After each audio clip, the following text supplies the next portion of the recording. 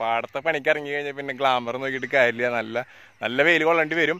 അപ്പോൾ നല്ല അധ്വാനിച്ചിട്ട് തന്നെയാണ് ആൾക്കാർ കൃഷി ഇറക്കി വിളവെടുക്കുന്നത്. നമസ്കാരം, ഞാൻ മെൽവിനാണ്. Welcome to way of Melvin. നമ്മുടെ ഇന്നത്തെ വീഡിയോ നെൽകൃഷിയെ കുറിച്ചിട്ടാണ്. അപ്പോൾ ഞങ്ങൾക്ക് അത്യാവശ്യം കൃഷിയൊക്കെ ഉണ്ട്. അപ്പോൾ ഞങ്ങൾ എങ്ങനെയാണ് കൃഷി ചെയ്യുന്നത്? അപ്പോൾ ഞങ്ങൾ എന്ന് പറഞ്ഞു കഴിഞ്ഞാൽ ഞാൻ വല്ലപ്പോഴൊക്കെ ഉണ്ടാവുള്ളൂ. പക്ഷേ മെയിൻ കൃഷി ചെയ്യുന്നത് മുഴുവൻ പപ്പയാണ്. അപ്പോൾ പപ്പോട് ചോദിച്ചറിയാം എങ്ങനെയാണ് നമ്മുടെ നെൽകൃഷിയെക്കുറിച്ച് ഉള്ള എക്സ്പീരിയൻസ്, അതുപോലെ എന്തോരം ബുദ്ധിമുട്ടുണ്ട് അത് കൊണ്ട് നടക്കാനൊക്കെ ആയിട്ട്, എന്തൊക്കെ പ്രശ്നങ്ങളുണ്ട്, എന്തൊക്കെ അഡ്വാൻറ്റേജ് ഉണ്ട്, അതൊക്കെ നമുക്ക് ചോദിച്ചറിയാം. അതുപോലെ തന്നെ എങ്ങനെയൊക്കെയാണ് അതിൻ്റെ സ്റ്റെപ്സ്, അപ്പോൾ വിത്ത് എപ്പോൾ വിതയ്ക്കണം, അതുപോലെ തന്നെ കുമ്മായ എപ്പോൾ ഇടണം, എപ്പോൾ കൂട്ടണം, വെള്ളം കയറ്റണം, ഇറക്കണം, അങ്ങനത്തെ ചെറിയ ചെറിയ കാര്യങ്ങൾ. അപ്പം പപ്പയുടെ ആ ചെറിയ അറിവ് വെച്ച് പപ്പ പറഞ്ഞുതരാമെന്നാണ് പറഞ്ഞിട്ടുള്ളത്. അപ്പം വലിയ ഒഫീഷ്യലായിട്ടുള്ളൊരു സംഭവം ഒന്നല്ല, എന്നാലും നമ്മളെ കൊണ്ട് പറ്റുന്ന രീതിയിൽ നമ്മളത് അവതരിപ്പിക്കുകയാണ്.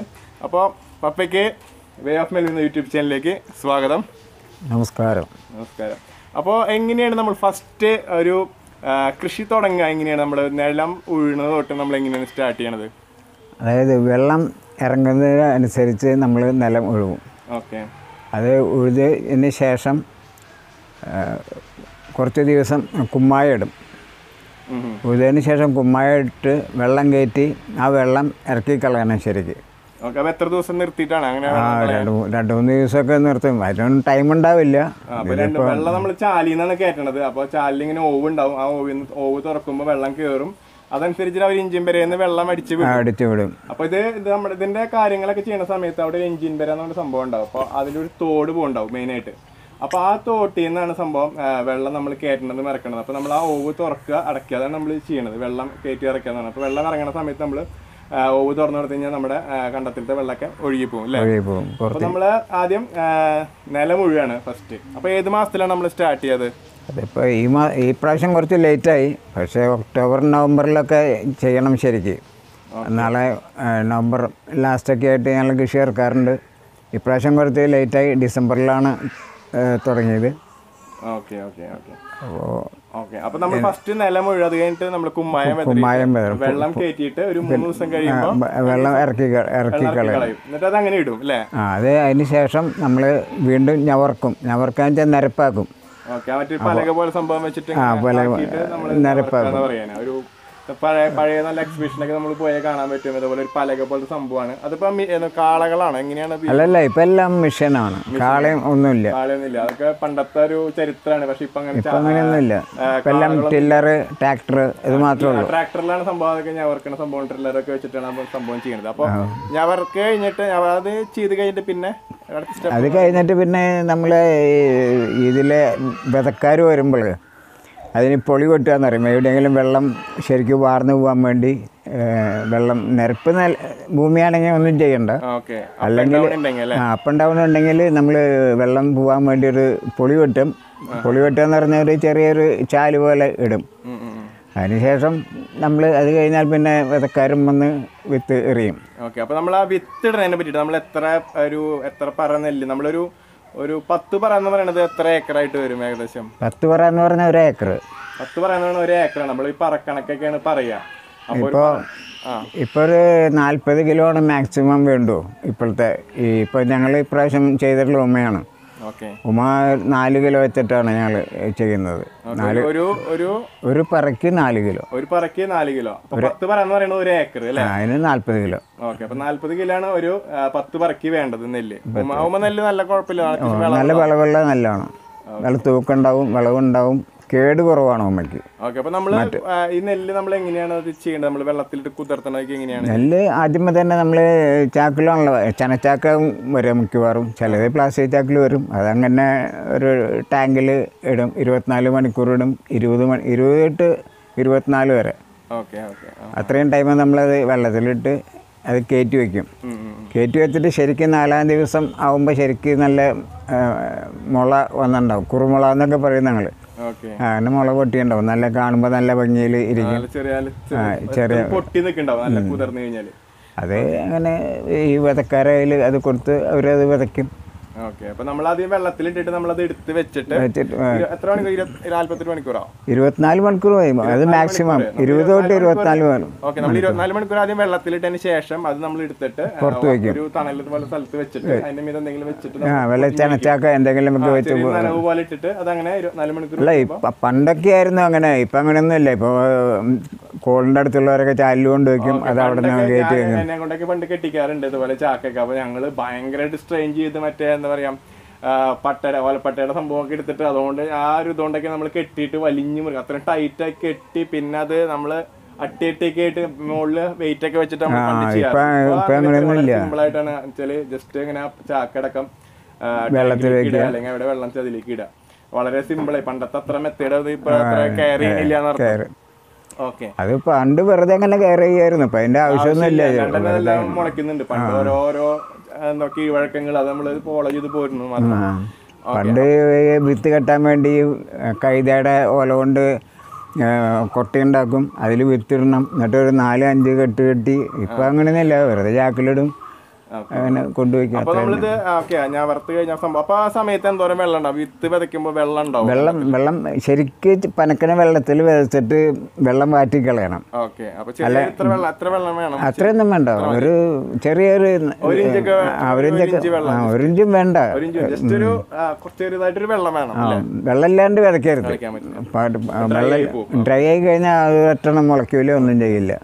ഓക്കെ. അപ്പൊ അതങ്ങനെ. അപ്പൊ നമ്മളത് എത്ര പേര് വിതയ്ക്കാനുണ്ടാവും ശരിക്കും? നമുക്കൊക്കെ 1-2 പേരുണ്ടാവും. 1-2 പേരല്ലേ? ഒരു ബക്കറ്റിലെ കൊട്ടയിലൊക്കെ എടുത്തിട്ട് വെതറും. അതൊരു വെതറിനൊരു രീതി ഉണ്ട്. അവര് അതിന് സ്പെഷ്യലിസ്റ്റുകളുണ്ട്. ചിലവരൊക്കെ അതിൻ്റെ സ്പെഷ്യലിസ്റ്റുകളാണ്. ഇപ്പം അങ്ങനെയൊന്നും ഇല്ല. ഇപ്പം ഇവിടുന്ന് തമിഴ്നാട്ടിൽ നിന്ന് വരുന്ന ആൾക്കാർ എല്ലാവരും ഈ വിതക്കാരായി. മറ്റേത് അങ്ങനെയൊന്നുമില്ല. ഇന്ന ആൾ വിതയ്ക്കണം, അല്ലെങ്കിൽ രാമേട്ടൻ വിതയ്ക്കണം, അല്ലെങ്കിൽ ബാലം വിതയ്ക്കണം, അങ്ങനെയൊക്കെ നമുക്കൊരു ഇതുണ്ടായിരുന്നു. ഇപ്പം അതൊന്നുമില്ല. ഇപ്പം ആര് വിതച്ചാലും സംഗതി കറക്റ്റായിട്ട് വരുന്നുണ്ട്. അപ്പോൾ ഇത് മുളച്ച് തുടങ്ങി കഴിഞ്ഞാൽ പിന്നെ എന്തൊക്കെയാണ് നമ്മൾ കെയർ ചെയ്യേണ്ടത്? കെയർ ചെയ്യേണ്ടതെന്ന് വെച്ചാൽ ഒരു 5-10 ദിവസമാകുമ്പോൾ ഒരു എലപ്പാൻ എന്ന് പറഞ്ഞൊരു സംഭവമുണ്ട്. ചെറിയ ചെറിയ പ്രാണികൾ വന്നിട്ട് ആ നെല്ലിൻ്റെ ചെറിയ നെല്ലിൻ്റെ ഓലകളുമേ ആ ഇതൊക്കെ ഊറ്റി കുടിക്കും. നീര് വലിച്ചു കുടിക്കും. അപ്പോൾ ശരിക്കും വെള്ളയാക്കും. അപ്പോൾ അതിന് നമ്മൾ റിവ, എക്കാലക്സ് അങ്ങനെയുള്ള ഏതെങ്കിലും ചെറിയ മരുന്നുകളൊക്കെ മേടിച്ച് ലൈറ്റായിട്ടൊന്ന് അടിച്ചു കൊടുക്കണം. അപ്പോൾ അത് ക്ലിയറായി. ഇപ്പം മരുന്നടിക്കുമ്പോൾ തന്നെ ഈ കീടനാശിനികൾ, പുഴുക്കേട് ഒക്കെ മരുന്നുകളൊക്കെ ഇപ്പോൾ കൂട്ടിയടിക്കുകയാണ്. മരുന്നടിക്കാനൊക്കെ ഭയങ്കര ചാർജാണല്ലോ. അപ്പോൾ 2-3 മരുന്നൊക്കെ കൂട്ടിയടിക്കുമ്പോൾ ശരിക്കും അതിൻ്റെ എഫക്റ്റ് കിട്ടാറില്ല. ഓരോ മരുന്നും സെപ്പറേറ്റ് അടിക്കുന്നതാണ് ഏറ്റവും നല്ലത്. ആൾക്കാരെ കിട്ടാനും ഭയങ്കര ബുദ്ധിമുട്ടായിരിക്കും. നമുക്ക് ആ സമയത്തിന് അതെ, സമയത്തിന് ആൾക്കാരെ കിട്ടില്ല. സംഭവം അപ്പോൾ നമ്മൾ എന്താ പറയാ, ആൾക്കാരെ കിട്ടാനും പാടാണ്. ഇതിനെ അറിയണ ആൾക്കാരെ ഇതിനെ വിളിക്കാനും പറ്റുള്ളൂ. അല്ലാത്തവരെ വിളിച്ചിട്ട് കാര്യമില്ല. അപ്പോൾ ഈ ഫീൽഡിലേക്കുള്ള ആൾക്കാർ വളരെ ഇപ്പൊ കുറവാണ്. വളരെ അപൂർവം ആൾക്കാർ മാത്രമേ ഉള്ളൂ. അപ്പോൾ നമ്മൾ അവരെ വെയിറ്റ് ചെയ്ത് നിൽക്കേണ്ട ഒരു അവസ്ഥ പലപ്പോഴും ഉണ്ടാവാറുണ്ട്. ഇപ്പോൾ പിന്നെ തമിഴ്നാട്ടിൽ നിന്ന് പറഞ്ഞവരെ വിളിക്കും. നമ്മളൊരു കുറ്റി വാടകയ്ക്ക് എടുക്കും. അവരോട് പറയും നമ്മളെ ഒന്നും കലക്കി കൊടുക്കും. അത് അവർ കൊണ്ടുപോയിട്ട് സ്പ്രേ ചെയ്യും. അത്ര തന്നെ. മറ്റേ പഴയ ആൾക്കാരൊക്കെ വയസ്സായി. അങ്ങനെ വയസ്സായ ആൾക്കാരേ ഉള്ളൂ ഇപ്പോൾ പാടത്ത്. എത്ര പ്രാവശ്യം അടിക്കേണ്ടി വരും? മരുന്നൊക്കെ അടിക്കേണ്ടി വരും? മരുന്ന് ചിലപ്പൻ എന്ന് പറഞ്ഞ പ്രാവശ്യം. അത് കഴിഞ്ഞാൽ പിന്നെ ഈ തണ്ടുതിറപ്പൻ അങ്ങനെയുള്ള കേടുകളൊക്കെ വരും. അപ്പോൾ അതിൻ്റെ മരുന്നുകൾ അടിക്കണം. അപ്പോൾ ഇത് എത്ര നാൾ കഴിഞ്ഞാൽ നമുക്കിത് വിളവെടുക്കാം ശരിക്കും? ഇത് ഇപ്പം ഞങ്ങൾ വെച്ചുള്ള ഉമയാണ്. 130 ദിവസം. 130 ദിവസം ആകുമ്പോൾ കറക്റ്റ് അതിൻ്റെ ഒരു വിളവെടുക്കാനുള്ള സമയവും 130 ദിവസം. അതിനിടയ്ക്ക് 2-3 മരുന്നടിയൊക്കെ ചിലപ്പോൾ വേണ്ടി വരും. കതിര് വരുന്ന നേരത്ത് ചാഴി ഉണ്ടാവും. അപ്പോൾ ചാഴിക്ക് അടിക്കണം.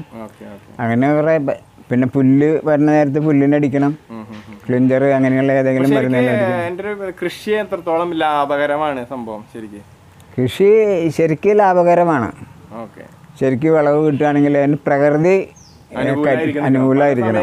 ലാസ്റ്റ് നമ്മളൊക്കെ ആ ലാസ്റ്റ് സമയത്ത് എന്ന് പറയാ ചിലപ്പോ കൊയ്ത്ത് മെഷീൻ വരാൻ ലേറ്റ് ആവും. അന്നല്ലെങ്കിൽ എന്തെങ്കിലും കാരണങ്ങളുണ്ടാവും. ആ സമയത്ത് മഴ എപ്പോഴും ആ ലാസ്റ്റ് നിമിഷത്തേക്കാണ് നിൽക്കാറ് എപ്പോഴും. മഴ വലിയൊരു പ്രശ്നമാണ്. കറക്റ്റ് അതിന്റെ ടൈമിങ് ശരിക്കും ഇപ്പൊ കാലാവസ്ഥയിൽ ഉണ്ടാവുന്ന ചേഞ്ച് കൊണ്ട് തന്നെ പല മഴയുടെ സമയക്രമം മൊത്തത്തിലായിട്ട് മാറിയിട്ടുണ്ട്. ചിലപ്പോൾ നമ്മൾ പ്രതീക്ഷിക്കാത്ത സമയത്തൊക്കെ മഴ പെയ്യും, പെട്ടെന്ന് കാറ്റ് വരും. അപ്പോൾ ഒക്കെ ഈ നെല്ലൊക്കെ വീഴും. നെല്ല് വീണ് കഴിഞ്ഞാൽ നമുക്ക് ഈ കൊയ്യാനുള്ള സമയം വളരെയധികം കൂടുതൽ. അതുമല്ല, മുളയ്ക്കും. അങ്ങനെ പല പ്രശ്നങ്ങളും. മഴ പെയ്ത് കഴിഞ്ഞാൽ വെള്ളം ഉണ്ടെങ്കിൽ മിഷൻ ഇറങ്ങില്ല. അങ്ങനെ കുറേ പ്രോബ്ലംസ് ഒക്കെ ഉണ്ട്. അപ്പോൾ കാലാവസ്ഥ അനുകൂലമാണെങ്കിൽ കൃഷി വലിയ ടെൻഷനൊന്നും ഇല്ലാണ്ട് കുറച്ച് ലാഭകരം തന്നെയാണ്.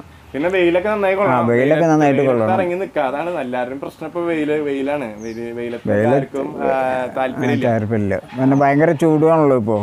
കോൾഡ് എന്ന് പറയുമ്പോൾ ഒരു ഷെയ്ഡും ഇല്ല. നമ്മള് കോൾപ്പാടം നമ്മൾ പറയണത് പുഞ്ച കോൾപ്പാടം. അപ്പൊ ഞങ്ങൾക്ക് അല്ല, കോളിലും ചില കാറ്റുണ്ടാവും, അപ്പോൾ ആ വെയിലറിയില്ല. പക്ഷെ കയറി വന്നാൽ പിന്നെ ഭയങ്കര ക്ഷീണമായിരിക്കും.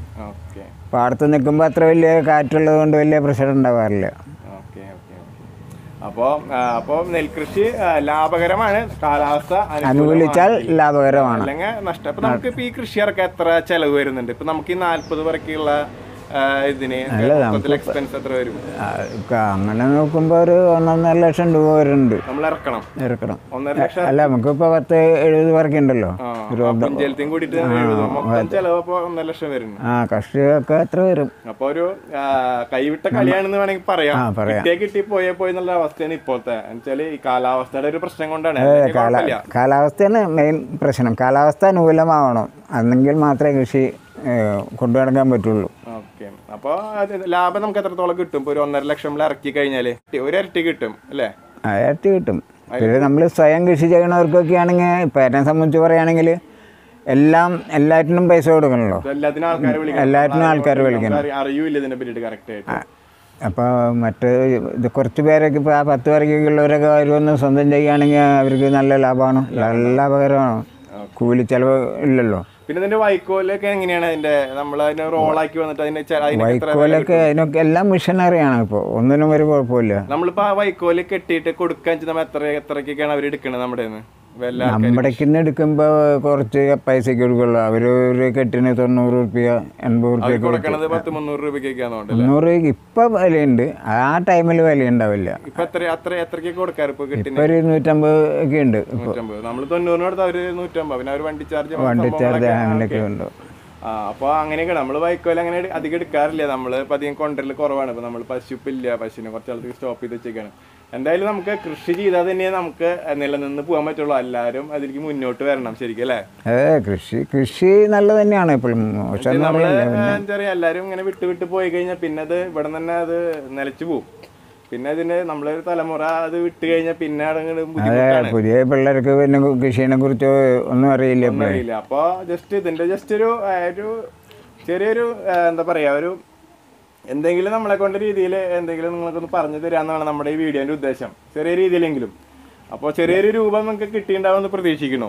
അല്ല, കൃഷി ചെയ്യാൻ താല്പര്യം ഉണ്ടെങ്കിൽ അത് നല്ല ഒരു കാര്യം തന്നെയാണ്. ഫ്രണ്ട്സൊക്കെ ഇപ്പോൾ എന്താ പറയാ, നിലം വാങ്ങിച്ചു തുടങ്ങിയിട്ടുണ്ട് ചിലവരൊക്കെ. ചില സ്ഥലങ്ങളിലൊക്കെ കിട്ടുമ്പോൾ ഇപ്പോൾ ചില സ്ഥലത്തൊക്കെ ഇപ്പോൾ 1 ലക്ഷം രൂപ വരെയുണ്ട് ഒരു ഇതിനല്ലേ, ഒരു മറയ്ക്ക് വരും. അപ്പോൾ അതിന്റെ വില കൂടിക്കൊണ്ടിരിക്കുകയാണ്. അപ്പോൾ ഒരു കാലഘട്ടം വരുമ്പോൾ എന്താ പറയുക, ഇതിനൊക്കെ ഭയങ്കര ഡിമാൻഡായിട്ട് മാറും കുറച്ച് കഴിയുമ്പോൾ അല്ലേ? അതെന്താ സംബന്ധിച്ച ചിലവരുടെ കയ്യിലൊക്കെ കണ്ടമാനം ഡെഡ് മണി ഉണ്ട്. അപ്പം അതൊക്കെ എവിടെയെങ്കിലും കൊണ്ട് ഡിസ്പോസ് ചെയ്യണ്ടേ. അങ്ങനെ പറയണ കാശിന് മേടിക്കുകയാണ്. എന്നാലും നോർമലി ഇപ്പോൾ ഒരു 75 തൊട്ട് വിലയുണ്ട് സാധാരണ ഗതിയിൽ. അപ്പോൾ അങ്ങനെയൊക്കെയാണ് നമ്മുടെ കൃഷിയുടെ കാര്യങ്ങൾ. അപ്പോൾ നമ്മുടെ കൊയ്ത്തൊക്കെ ഇപ്പോൾ നമ്മൾ ഇതുപോലെ വിതച്ചിട്ടുണ്ട്. അപ്പോൾ ഇതിൻ്റെ ക്ലിപ്പിങ്സ് ഒക്കെ നിങ്ങൾക്ക് ഞാൻ കുറച്ച് വീഡിയോസൊക്കെ എടുത്തിട്ടുണ്ട്. അപ്പോൾ അതൊക്കെ നിങ്ങൾക്ക് കാണാം. അപ്പോൾ ഇനി അടുത്ത വീഡിയോയിൽ കാണാം. അതുവരേക്കും ബൈ. അപ്പോൾ അപ്പോഴേക്കും വലിയൊരു താങ്ക്സ് നമുക്ക് ഈ കാര്യങ്ങളൊക്കെ ഒന്ന് എക്സ്പ്ലെയിൻ ചെയ്ത് തന്നതിന്. നിങ്ങളിപ്പോൾ ഈ കാണുന്നത് നമ്മൾ വിത്ത് വെള്ളത്തിലിടുന്നതാണ്. നമ്മൾ ടാങ്കിൽ ഇങ്ങനെ വെള്ളത്തിലിടുന്നതാണ് ഈ വിത്ത്.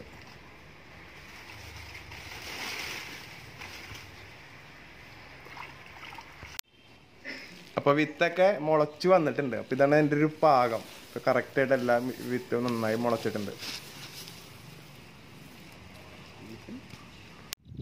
ഇപ്പം നിങ്ങൾ ഈ കാണുന്നതാണ് വിത്ത് വിതയ്ക്കുന്നത്. അപ്പോൾ ഇതിപ്പോൾ കാണുന്നത് ശരിക്കും എന്ന് പറഞ്ഞു കഴിഞ്ഞാൽ നമ്മുടെ ആ വിത്ത് വിതച്ചിട്ട് അതിൻ്റെ ഇടയിൽ ഗ്യാപ്പ് വന്നിട്ടുണ്ടാവും. ചില സ്ഥലങ്ങളിൽ വിത്ത് കുറവായിട്ടുണ്ടാവും. അപ്പോൾ അങ്ങനത്തെ സ്ഥലത്തേക്ക് രണ്ടാമത് വിതയ്ക്കേണ്ടതാണ് നിങ്ങൾ കാണുന്നത്.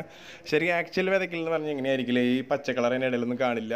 ശരിക്കും ഇങ്ങനെ പ്ലെയിനായി കിടന്നിട്ട് അതിൻ്റെ മീതിയാണ് വിതയ്ക്കുക. പക്ഷേ ആ ഭാഗം എനിക്ക് ഷൂട്ട് ചെയ്യാൻ പറ്റിയിട്ടില്ല. അതുകൊണ്ടാണ് ഞാനിപ്പോൾ ഇത് നിങ്ങൾക്ക് വേണ്ടി കാണിക്കുന്നത്. ഇതേപോലെ വിത്ത് ചാക്കിലാക്കി കൊണ്ടുവരും. അപ്പോൾ നമ്മൾ നെല്ലിന് വളം കൊടുക്കേണ്ട ടൈമിംഗ് എന്ന് പറയുന്നത് ഒരു 24 ദിവസം എത്തുമ്പോഴാണ് നമ്മൾ ഫസ്റ്റത്തെ ഒരു വളം ചെയ്യേണ്ടത്. അപ്പോൾ ഇത് നമ്മൾ ആദ്യം കൊടുക്കുന്നത് യൂറിയ, പൊട്ടാസ്, ഫാക്ടം ബോക്സ്, അതൊക്കെ മൂന്നും കൂടിയിട്ടാണ് കൊടുക്കുന്നത്. അത് കഴിഞ്ഞിട്ട് രണ്ടാമത്തെ വളം കൊടുക്കുന്നത് ഒരു 45 ദിവസമൊക്കെ എത്തുമ്പോഴാണ്. അപ്പോൾ നമ്മളതിൽ ഫാക്ടം ബോക്സ് ഒഴിവാക്കിയിട്ട് ബാക്കി സംഭവം 2 എണ്ണം കൂടി കൊടുക്കുന്നത്. അപ്പോൾ ഇതൊക്കെയാണ് നമ്മുടെ വളത്തിൻ്റെ സംഭവങ്ങൾ. അപ്പോൾ ഈ ഒരു തോടാണ് ഞാൻ പറഞ്ഞത് നേരത്തെ നമ്മൾ വെള്ളം കയറ്റുന്നത് ഇറക്കണത്. ഇതുപോലത്തെ തോടുകൾ പോയിട്ടുണ്ടാവും മെയിനായിട്ട്. അപ്പോൾ ഈ ഒരു കണ്ടത്തിൽ നിന്ന് കണക്ട് ചെയ്തിട്ടുണ്ട് ബാക്കി കണ്ടങ്ങളിലേക്കൊക്കെ വെള്ളം പോണത്.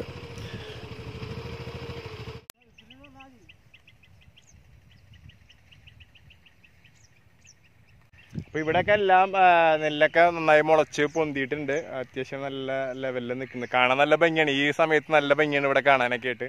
നല്ല വെയിലുണ്ട്, പക്ഷെ നല്ല ഫുൾ ഏരിയ ഇപ്പോൾ പച്ചപ്പായിട്ട് നിൽക്കണം. എല്ലാ സ്ഥലങ്ങളിലും ഇപ്പോൾ വേദയൊക്കെ ഓൾമോസ്റ്റ് കഴിഞ്ഞു. ഇപ്പോൾ അടിപൊളിയായിട്ട് നിൽക്കുകയാണ്. അപ്പോൾ ഈ ഒരു പമ്പ് വെച്ചിട്ടാണ് നമ്മൾ മരുന്നടിക്കുന്നത്. അപ്പോൾ ഈ ചേട്ടന്മാരൊക്കെയാണ് മരുന്നടിക്കുന്ന ആൾക്കാർ. ഇതിൽ എക്സ്പേർട്ടുകളാണ്. അപ്പോൾ ഇതൊരു എന്താ പറയുക, പെട്രോളിൽ വർക്ക് ചെയ്യുന്ന ഒരു പമ്പാണ്. അപ്പോൾ ഇതിൽ നമ്മൾ കലക്കിയിട്ട് ആ ഒരു ഡ്രമ്മിൽ ഒഴിച്ചു കൊടുക്കും. ഈ ഹോസ് വെച്ചിട്ട് നമ്മുടെ സ്പ്രേ ചെയ്തിട്ട് മരുന്നടിക്കും.